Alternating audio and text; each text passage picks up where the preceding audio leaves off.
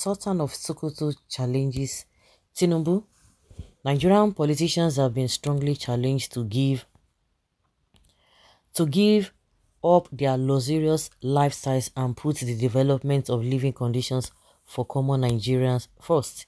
This request was made in His Eminence Muhammad Sir Abubakar III, the Sultan of Sokoto and the head of Jamaatul Nasril Islam, to Nigerians in his message for Eid Kabir. The Sultan urged President Bola Ahmed Tinubu and other new leaders to act right away to ease the suffering of the Nigerian people in light of the difficulties the nation was facing. The Sultan's request that political elites give up their opulent way of life follows President Bola Tinubu's recent visit to Lagos, which came after his attendance at the Paris Finance and his journey to London, although it was anticipated that the president's presence would be low-key. The large motorcade that preceded him garnered harsh criticisms. Videos of the extravagant convoys of SUVs racing in front of and behind the president's official car have been making the rounds on social media in a period of economic difficulty. The extravagant exhibition did not sit well with the Nigerian people. Leading human rights activist Diji Adeyanju questioned the need for such an opulent convoy on Twitter, especially in light of the strain that the loss of gasoline subsidies have been already placed on Nigerians. He exposed his annoyance and pointed out the irony of having a president who needs a 120-car convoy leading a nation that is struggling with a tremendous poverty. Other social media users agreed, expressing their dismay and cautioning that such actions help to keep corrupt practices among politicians alive. Their idea that leaders should set an example by making their own sacrifices during times of economic hardship is what has the public so dissatisfied. Nigerians are calling for accountability and questioning their leaders' readiness to make concessions in light of the current challenges. Political office holders' extravagant displays of wealth and power via opulent convoys show a lack of empathy for the difficulties experienced by many Nigerians, adding to their discontent. Well, what Nigerians are saying is the right thing. You see all these people, they would defend all manner of things. You see the reason all these Tinubu's men, some of them were trying to speak stylishly during Buhari's time, but not all of them. I said stylishly. You see, if they were really in the oppositions, they would have spoken and spoken and spoken and spoken and, tell or talk what Nigerians are even experiencing, what Nigerians even want to say, even without them saying anything.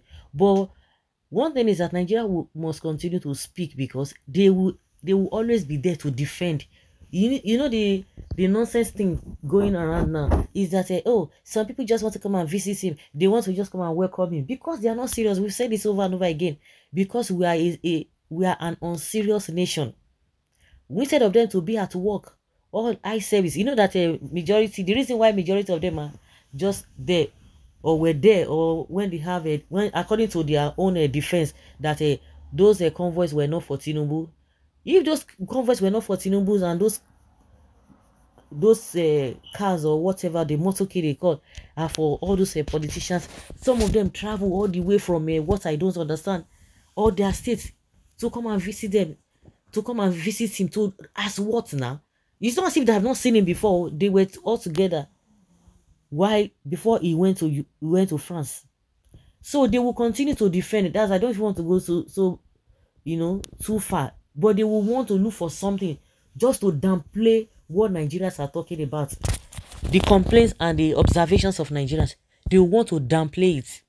All of those ones that are shining their eyes like crayfish, all this alake or nonuga.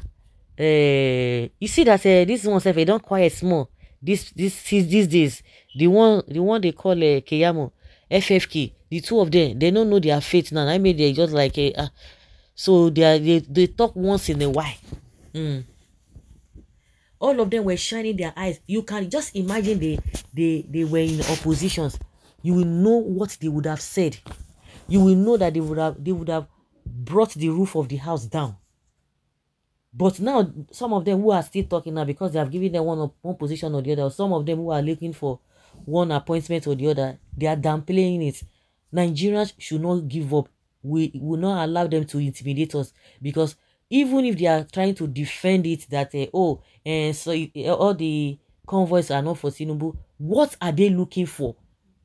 Somebody just traveled within 5 days. He came back and they are doing all, they're saying all manner of they are, they left all their various places and telling us cock and bull stories that it does not matter. It shows that they are unserious people. He knew quite well. And the question that some people are asking, because if it was Peter Obi, do you think he would have allowed that nonsense to happen? He would not, because that is not even his lifestyle. Tinubu is just going around now boasting up and down that he won election. He evoked spirit. He was possessed. Is this and this and that. Talking about the slogan he made. That is just what he's not even ready for all this nonsense, all this good governance or also all the nonsense bill that he signed. All those on the initial graduate, they go soon tire. We are beginning to see their real color. Even all of those things that they even signed, we cannot see the benefits now. We can't even see any benefits. Instead, Nigerians have been plunged into unimaginable poverty and hardship that you can never think of. So it's just so ridiculous. I'm sure all of them, they will say, yes, he did what now? He's changing his cabinet, and that was just the only thing he was doing. He had to do them as fast as possible. And the reality will set in. But thank God, some people, they always look at some people as, they don't like good things. They're only antagonizing whatever. Because what they are doing is not right. The issue of a student loan, the issue of a Naira unification, the issue of a subsidy removal. So you think it is something that well-meaning Nigerians should keep quiet over? No, it's not going to happen.